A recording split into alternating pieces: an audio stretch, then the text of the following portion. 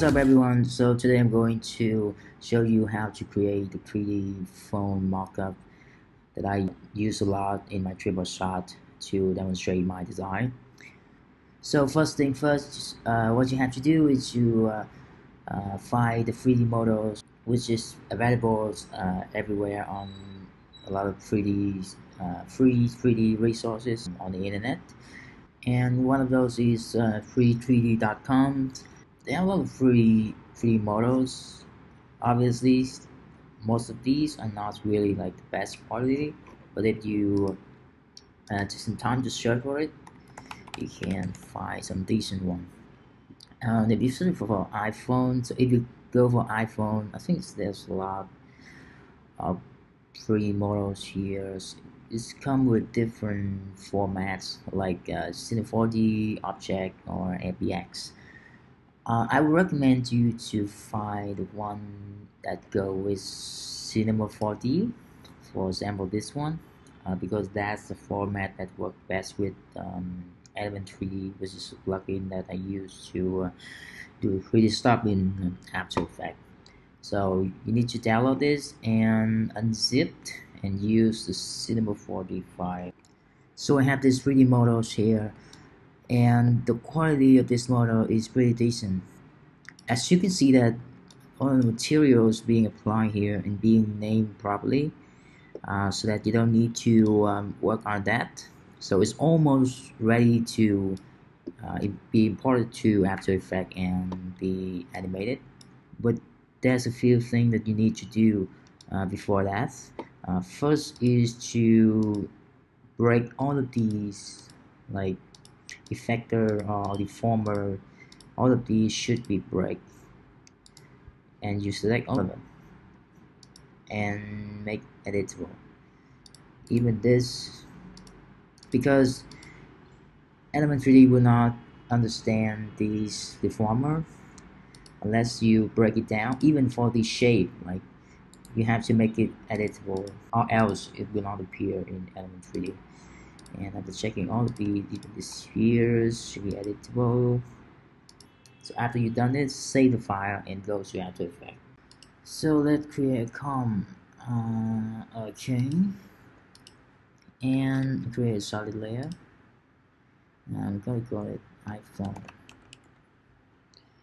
and go to Effect, Video Copilot, Element 3D.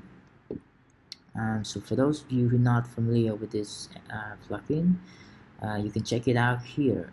So this is a very cool plugin. Will have you to do a lot of 3D stuff right in After Effects. You can animate 3Ds, do materials, lighting setup. So you can have all of these cool stuff here. All of these are possible. So make sure to check it out. It's not for free, but they have a demo version, so you can try it. I think it's totally worth the money.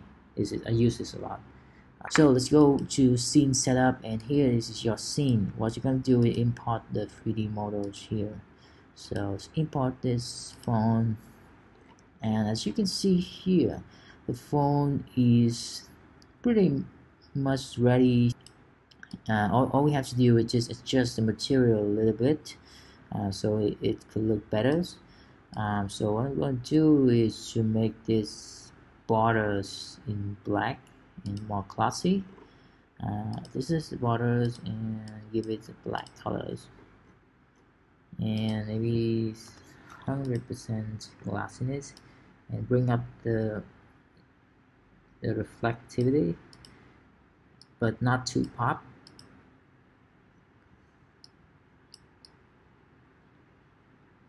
So yeah, it's looking much better now. Maybe you can even like make this a little bit less intense, and you bring this up a little bit.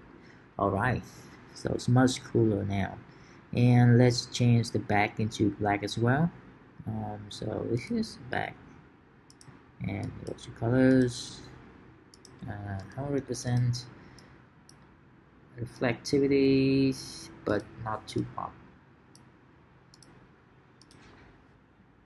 Okay, let's change the color of this little border here. So give it the black colors. So yeah, I think it's look pretty good. And by the way, in case you don't know which part of the material is being applied for, if you go here and turn this on and off, you can see exactly where it is. So yes, now I think this looks pretty decent, so let's hit OK and see the phone here. And the next thing we're gonna do is to apply the design into the screen on the phone. So what you're gonna do is you import the design. It's gonna be like a PNG or a video, anything that you can think of. So let's go with this. This is stock, and then new com. So this is called dock, and then drag this com here. So you can see this com here, but you don't need it to show it to make it visible, so you can turn it off and select the iPhone layer, go to scene setup, and from here you can see that the screen material here is empty because we having a missing diffuse channel here. So what you gotta do is you click here and drop it down, and here it can let you to replace this with any others video or PNG, anything from material, but what we're gonna need is to import the .com that we just create into this. So in order to do this, let's go back here. So we have this .com and go to custom layer and custom texture map, and he's going to show you a bunch of layer. You just need to select any of these and assign this .com to this layer 1, and then go back to scene setup and go to screen, click here, and then drop it down here. You can see custom layer 1 is being applied to .com. So select this, and you can see this, the com is here, and OK. So it's appeared on the screen, but something wrong here. It's kind of being pushed down a little bit. So what you're gonna do is just go back here and adjust the textures coordinator here. Bring it up a little bit. There you go. Alright, it's cool. And now we have this on the screen. Alright, let's see how it's look like. So when you go back here, let's turn this phone around to see it. So we go to group 1. All of these 3D models is being assigned to group 1 here. You can change it to other group 2, 3 as well, but here's in group 1. So everything you need to control for these models is in this group 1 drop down. So it goes here, go to particle look, and this particle rotation, and then rotates the Y direction. So you can see, there you go, this phone screen is here. So let's create a camera. 35 is fine, and zoom out a little bit so you can see the whole phone on the screen. So it's here, but it doesn't look good. So what we gotta do is to adjust the lighting setting, to play around with the lighting and the render settings. So it could be, oh, this is, oh crap. Alright. Oh, sorry. This is pretty annoying. This is really annoying. Just, alright. Sorry.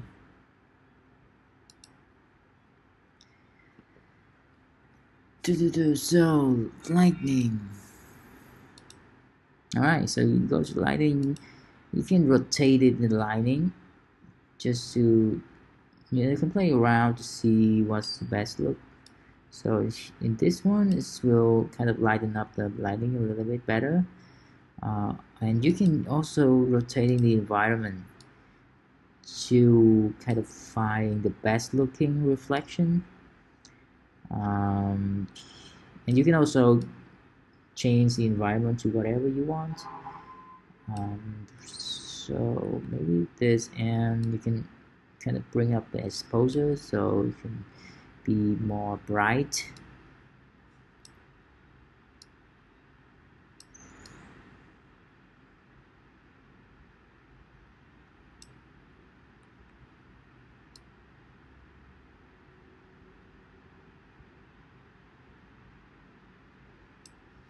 Let's just playing around with this. Just try to find the best look of it, and maybe just increasing it.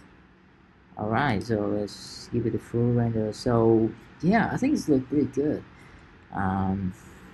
So you're seeing these kind of I don't know what's it called, but it's flickering here because of the render setting is not at best. So you can go to the output and the sampling here and increasing. No, not this one. You can just bring this up, and then it will smoothen out all of these edges, so you can have a better look.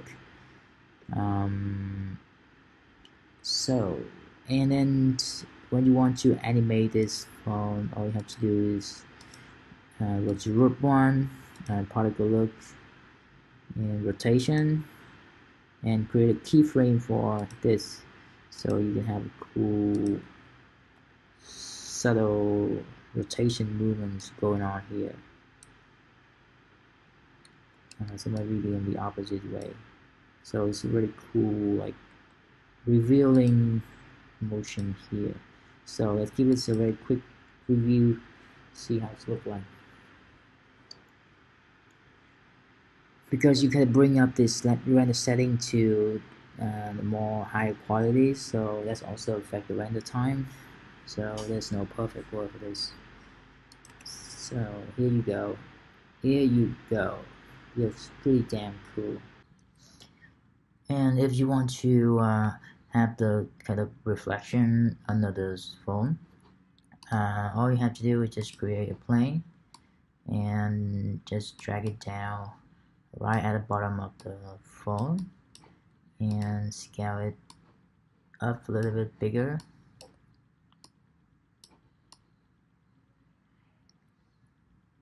Alright, and you go to drop it down, and then you see that this material is being applied to the plane is default. That's to default here, but I guess this is the one. Yeah, it is. So you don't need to change the color. All you have to do is just go here and then turn on the reflection, and also turn on the shadow as well, because you're gonna need like to have shadow and reflection as well, so it can look more realistic. Alright, and then you go to click on those models, and then go to this tab. Is it this tab? No, this one. Oh no, this one. Oh yeah, this one. Sorry. Not really a good instructor. Okay, and then you select reflect mode, and then you can select mirror surface. So what it does is it's gonna reflect anything that on top of the plane. So in this case, it's the phone. So if you go back to the scene, and you see there's a little reflection here, and the reason why that you don't see it as much because you need to increase the reflectivity here. Just bring it to 1. Yeah, so you see that it's really almost like doubling the phone now, but we don't need that much. Maybe just 50%, and bring it down a little bit. So yeah, I think it's cool. Yeah, for the shadow, you don't quite see it here because we are in the black background. So if I just to try it on a white background, you see that it's kind of having this ambient occlusion shadow going on here. So you just need to make sure that you turn on this this setting. This one here, ambient occlusion, turn it on, and you can see the shadow. You can even like bring it up a little bit, maybe 8, so it could be more prominent, and maybe just remove the sampling here, so it can be in better quality. So yeah, I think that's it. And currently the angle is a little bit off, so let me just adjust it. No, this is because of the camera, so just maybe just remove the camera and create another camera.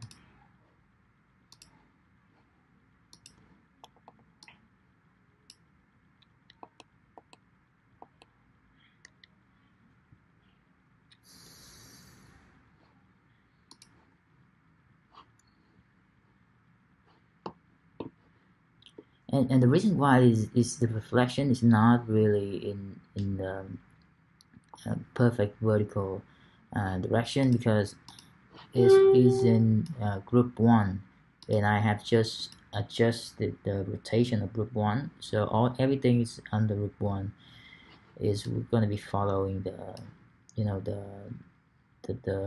rotation or the orientation. So all you have to do is just drag it down outside of group 1 and assign it to group 2, and then you go out, and then you see that the phone is, so now we're gonna have the floor is closer to what we expected. This will look a little bit weird, so let's just the rotation, maybe just not this. Maybe just bring it back to the original position. Alright, I just bring all of the rotation back to original so you can see it better.